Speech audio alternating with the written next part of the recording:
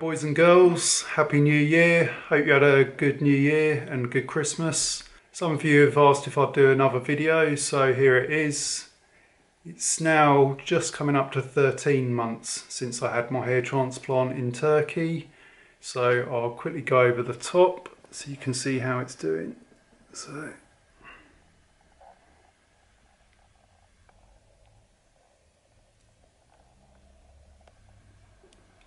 It's not doing too bad, I think. I'm pretty happy with it overall. So some people say it stops growing at 6 months, some people say it stops growing at 12 months, some people say they've still seen growth after 12 months. So hopefully mine will keep growing. It's doing really well at the moment. It's pretty thick on top and even the crown seems not too bad. You can still see through the crown a little bit, so maybe one day I might need a second transplant. At the moment, no, I can't afford it, so I'm happy with it anyway. Got a few things to talk about. First of all, those who watch the channel might know that I've had a haircut. Basically, I went online and I was asking people online, you know, what do they ask for when they get a haircut, because I've not been to a barber's or hairdressers or anything like that for about 20 to 25 years now. Because I was sort of balding on top, I used to just shave it myself, just using clippers at home with a mirror in front and a mirror behind, so you can just see what you're doing, just shave it. But I thought I'd treat myself to go to the barbers. So I went to a Turkish barber's, which I don't know if it's the same as other barbers, because I've not been to a barber's for ages, but basically I went in and they asked what I'd like. Bear in mind this day was quite windy and my hair was just like a fuzzy mess because I'd washed it, it was just fuzzy everywhere. Probably frightened them when I went in through the door. But I showed them a picture and I wanted something more like this. And they kind of said, no, your hair's too curly for that. I explained I'd had a hair transplant and this was the first haircut that I was having professionally, and the young lad that worked in there went and got his boss, I guess, and the boss came over and started doing it. They basically speak kind of broken English and I can't speak Turkish, so it was kind of hard to get through, but I showed a load of pictures of styles that I liked on my phone. Like I said, I went online to hair transplant forum on Facebook and sort of just asking guys on there what they go for these days, and most guys said they go for a skin fade on the sides and the back and sort of don't go too short on top. So in my case I asked for a skin fade and they just, in the barbers, they kept saying no, not this time, not this time. I'm not sure why. Maybe you know, maybe it's because it's the first time it's been cut in ages. I don't know. Maybe because it was so long they were worried I was going to freak out having it suddenly so much shorter. But anyway, they said no, we shave it but not as short as that. So they've kind of done it like that. But like I said, next time maybe I'll get the skin fade and it'll be shorter. Yeah, I don't know if the Turkish ones are the same as other barbers, but they do.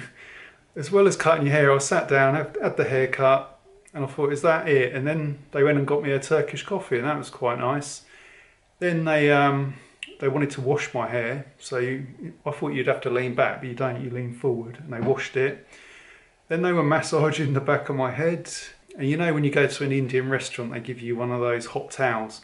At the end, they actually had one of these in the hairdressers, in the barbers. They wrapped it around my head and they sort of massaging my face, had that on for a couple of minutes. They then get this thing, it's like a massive match, and they light the end of it and they basically waft it around your head and they keep going like that, and I don't know what it does, but I think it gets rid of any kind of little hairs. But then they used the trimmer on my ears and nose to get rid of any hairs. Then they put moisturiser all over your face and massaging that in. So it's kind of a bit different from when I used to go to the barbers about 20-25 years ago. They also did my eyebrows. They put a comb through them and trim them. So yeah, you come out quite well pruned. So on top, yeah, it's still pretty thick. I'm happy with it, but they said they didn't want to go too short on top. And because my hair's quite curly, they said just sort of leave it, and they kind of wafted it all up, but My main fear of having it cut was, what's the crown going to look like? Because when you have it longer, it kind of covers the crown a little bit, and it kind of exposed it a bit more, and especially under strong light, sort of in the winter, if you're in a bathroom or something and you've got spotlights, you can sort of see through it if you get a mirror behind you. So that was a bit of a worry, but it's not too bad. It's, yes, probably could do with more grafts in the crown, but I guess we all could. Like I say, we might have a second op at some point. But yeah, so that's the haircut done for now. It's £22, I think. Yeah, so that was, I basically asked online about styles. So leave a comment below. What hairstyle do you have? Do you have it long on top, short on top? Do you have a skin fade? Some of the pictures I found have lines. A lot of guys said don't bother going for the lines, you know, it's for younger people. Bear in mind I'm 45 in a couple of months' time. So I didn't want something that makes me look old, but then I don't want something that tries to make me look like a teenager, because obviously I'm not. So yeah, the other thing I've been talking about is aftershaves I put online. I know this is about hair, but it's also male grooming. So what aftershaves do you use at the moment? What ones smell good? What ones would you recommend? Like I've said before, because I'm tight, I buy these. These are like smell-alikes, and this one was £8. It's 30 millilitres. You know, they do smell pretty similar. I've got quite a few of these. You can buy really small bottles for about £3 and then see if you like them. If you do, you can get the bigger bottles like this. This is kind of not the biggest bottle, but one of the bigger ones. So I get these from a place called perfumeparlour.co.uk, and they are pretty cool. I'd recommend those. They're oils though, so they do make your skin a little bit oily, and the benefit is the smell lasts pretty much all day. It's really good. Yeah, leave a comment below. What aftershaves are you using at the moment? What do you recommend? What smells good and what doesn't even? Yeah, other things, questions I've been getting about currency. In Turkey they use lira, but when you pay for the operation you pay in euros, or my clinic certainly did anyway. I paid on a credit card. I didn't carry a wad of cash. Some guys take cash. Some places give you a reduction, like €50 off if you pay in cash. Mine didn't, so I just paid on my card, and I took a spare card in case one didn't work. For meals and stuff like that at the hotel, I just paid in lira, but again I put it on my credit card, so I didn't pay in cash. I didn't take any cash out at all out there. Okay, so that's one of the questions that I've been getting quite a bit. I've also been getting questions about my pills. What does what? So biotin, I take one a day. That makes your hair stronger. It also makes it grow faster. And anything like your nails, it will make grow faster. You should probably spot that if you've been taking it for a while. The other one I take is saw palmetto. This I take instead of finasteride or Propecia. This is the herbal version of finasteride. It's supposed to do the same thing. I get a lot of grief about it because people say it's not scientifically proven. Just recently they have been doing a lot more research into saw palmetto, and it's been given some pretty positive results for being a DHT blocker, so helping you keep your hair. So I take the biotin, the saw palmetto to keep the hair.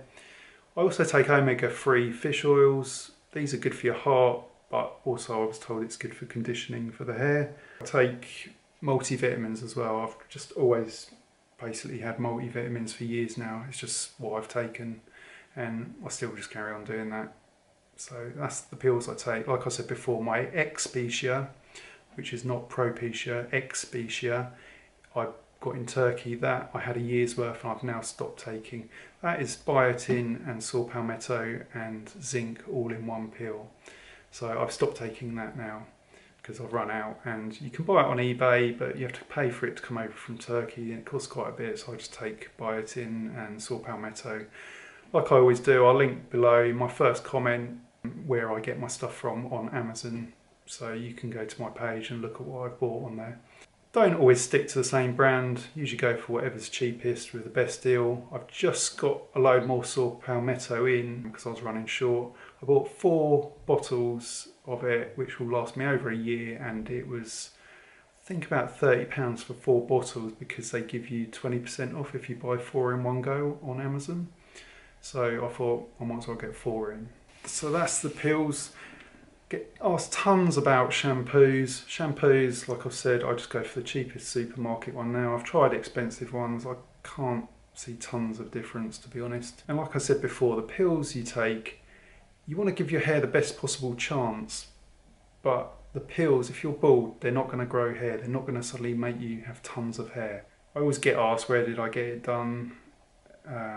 In Turkey. But if you watch my other videos, I say it all the time. So if you watch the other ones.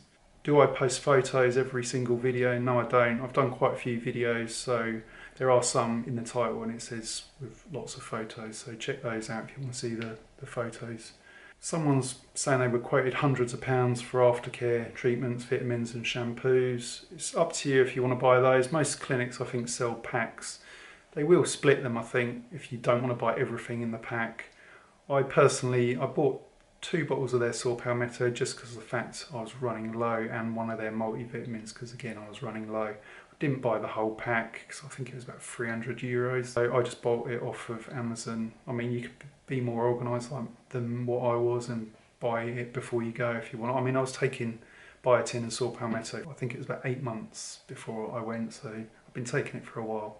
Someone else has asked the distance between my eyebrows and my hairline. I think it was about 7 centimetres. Like I said before, they do your hairline above your frown lines, so you don't want your hair down there because it will look stupid. When you talk, it will be going up and down like that. So yeah, I mean, I'm really pleased with my hairline. Kind of goes round nicely. Just really happy with that. One thing I've seen lots of recently, not so much on my channel, but a lot of people have been asking about the temples. They seem to want hair coming right round here. I mean, mine I think looks alright anyway, but I just let it go naturally. That's like natural hair, that it's not had any transplanted hair put in those bits. Those bits there are called the widow's peaks, that side, and mine was really receding back, and it was receding at the top and on the back, on the crown, which is the back area there. So those temple bits, that is my natural hair. I've not had anything put into there. Some people I've seen have started really wanting loads of hair put in there, and to me, I just didn't think it looked right. I mean, each their own. If you want it done, then fine, but if you have it done too far forward there, then it kind of looks like a Dracula kind of thing, like it going round like that, and it just looks a bit weird to me, and the hair just didn't look natural. It looks kind of strange. But you know, if you want that, then speak to your clinic about that. That's one thing that's been coming up quite a lot. Yeah, I get a lot of people ask about what happens to the existing hair. So I wasn't completely bald on top. I had some hair kind of there. So if you look at some of my photos, you'll see the bits. So they're sort of saying, you know, the red bits, which was the recipient area. So they took it from the sides back, 500 grafts from under there. But they start at the front. They normally always do this because you want a nice hairline at the front, so it looks good. So you get like your hairline. They then kind of work back on the top, and then whatever's left goes in the crown. Unless if you're on your second hair transplant, then yeah, they might just do the crown. But the reason they do this is they don't want to start on the crown, then go forward and run out. So you've got like half a hairline because it'd look all patchy and bitty and weird. So that's usually why they start at the front and go back. But yeah, the existing hair on top, you'll find that grows back quicker because when they shave all your hair off to do the transplant, you'll find it grows quicker, your existing hair. So that grows back and it kind of blends in with what they transplant, but it takes time. You have to give it, you know, like 6 months to a year because the transplanted hair grows slower basically to begin with. After it's been growing for a while and it's been cut, it all seems to grow at the same speed then. But yeah, that's what happens. And they sort of say, what happens to the existing hair? Is that going to fall out? That's hopefully not, because that's why guys take finasteride, or in my case I take the saw palmetto to hopefully keep what I had on top. If it does start falling out, then yeah, you might need a second transplant then to fill in the gaps basically. But it may just be my age, you know, 45 in March, so it may just be that's helped. I've got to the age where it's not going to fall out anymore, and hopefully that's the case. Because, you know, not everyone balds completely on top. You see lots of guys who've just got like a bald crown, or they've just receded at the front, and that's it. That's what they're like for life basically. Do I wear fibres? No, I don't wear hair fibres anymore. They're great if, you know, to do the job they do, but I don't. That's the whole point of me trying to get the hair transplant, so I didn't have to use them. Not everyone grows at the same speed. My hair, I have to admit, it does, where they put in the crown, the beard grafts, they are still a bit wiry. They're not the same texture. They still grow, and they grow obviously longer than what it was when it was on my beard, because I'd always sort of shaving it.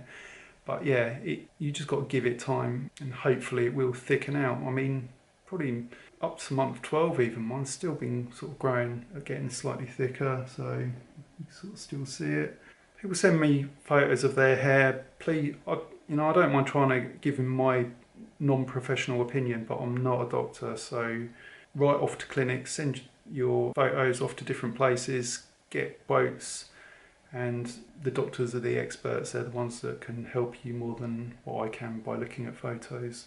Get loads of people asking, would I recommend one clinic over another? I can't recommend any clinics basically apart from the one that I went to, because I've not been to any others. I don't know what others are like.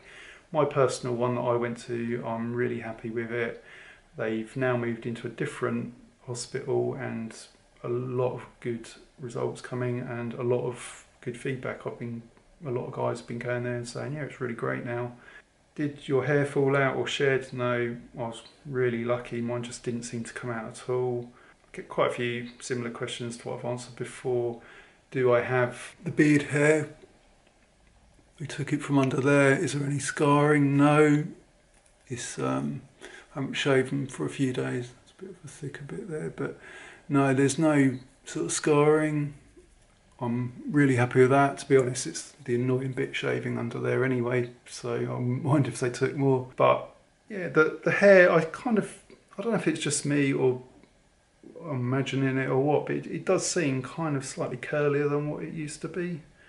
Maybe before I used to put loads of sort of gel or whatever product on it, and it used to sort of be slightly straighter, but now it seems a little bit more curly.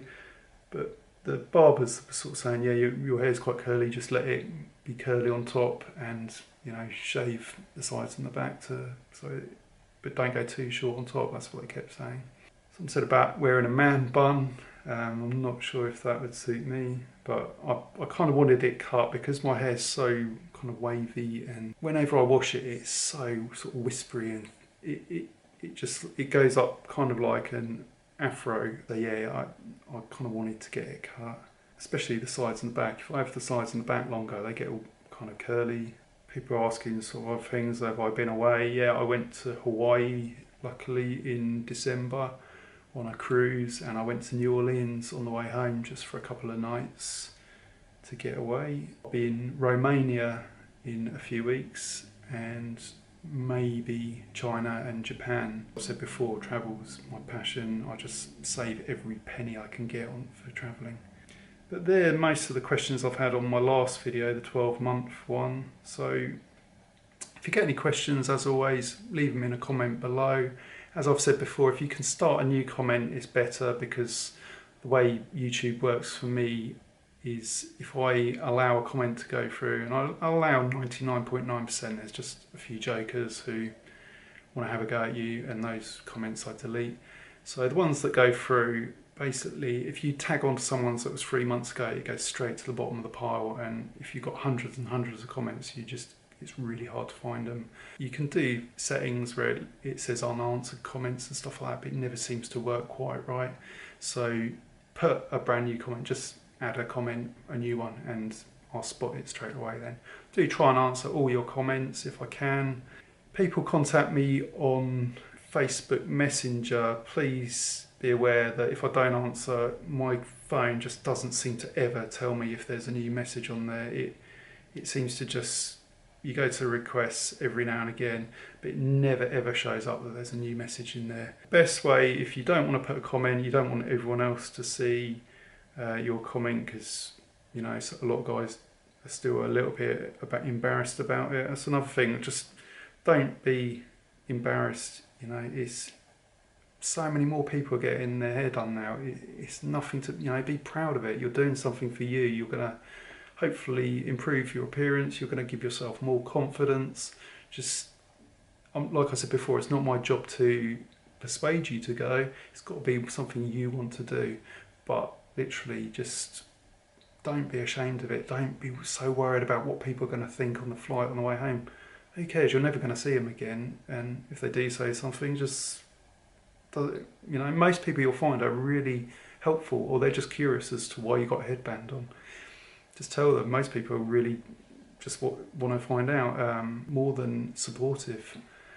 The only people you'll probably find that take the mick are usually people who are slightly receding or bald, and usually they're jealous because you've done something about yours. But yeah, like I was saying, if you want to contact me personally, there's like on Instagram, you can see my Instagram address below. I've always put it in the bio bit just below this video. You can contact me personally through that. There's like a messenger on the top right hand corner if you've got a phone. I've got an iPhone, so it's just looking at it now, there's no messages, but it's like an arrow thing in the top right hand corner if you want to message me through there. But that's about it. If you've got any questions, just leave them, and I do try and get back. And then if I do another video, I'll try and any that have come up quite a lot or that are really popular, I'll try and go through. Okay, thanks a lot for watching, and if you like the videos, feel free to subscribe, and it's always nice if you give a thumbs up on the video below. Always helps. Cheers, bye.